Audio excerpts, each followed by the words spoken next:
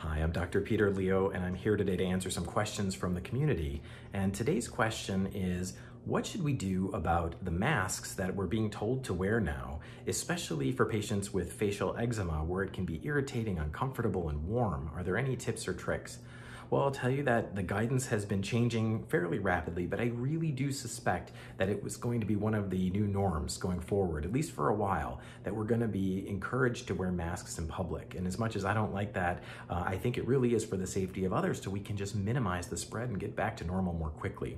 Now, one nice thing is that it turns out we don't need to wear something like an N95 or even a surgical mask out there to do the bulk of the work. Now, clearly, if you are protecting yourself from a patient who has COVID or other illnesses, you don't want to just wear a bandana because it doesn't filter out very well. But that's really not the goal of the masks, right? The goal of the masks is to keep some of the particulate matter coming out of our mouth, little bits of spittle, the vapor, all that, and really minimize it. It is far from perfect, but we're not going for perfect. We just need to cut the spread down significantly, and that probably can make the difference between passing it to a certain number of people versus not. So very, very reasonable, I think, even though I know some people are quite concerned about it.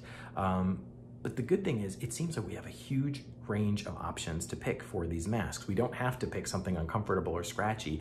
And I will tell you that I like to sew a little bit, so we broke out the sewing machine and we actually used some really nice t-shirts, soft, older t-shirts that are kind of buttery and soft. I cut out the mask and I made these really nice face masks. And they're super comfortable, they're super lightweight, they're double layered, so we really think they do a reasonably good job of keeping at least my stuff in and our family stuff in. Of course, again, they wouldn't be suitable for if you were working in the hospital or with someone who had it. But really, really nice. And I know there are a number of companies working on things like this, super soft, silky ones.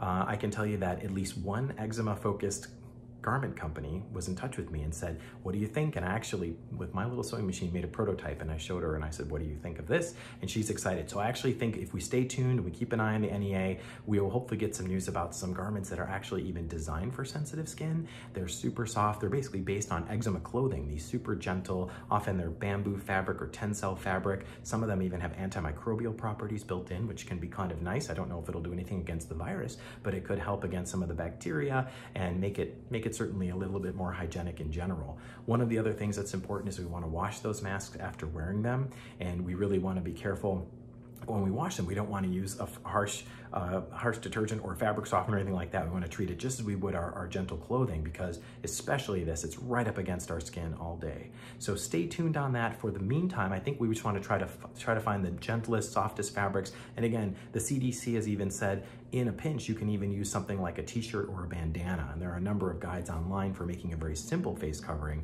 but hopefully in the next few weeks, we're going to have some new options. I hope that's helpful. Thank you very much for your attention, and we look forward to seeing you at the next one.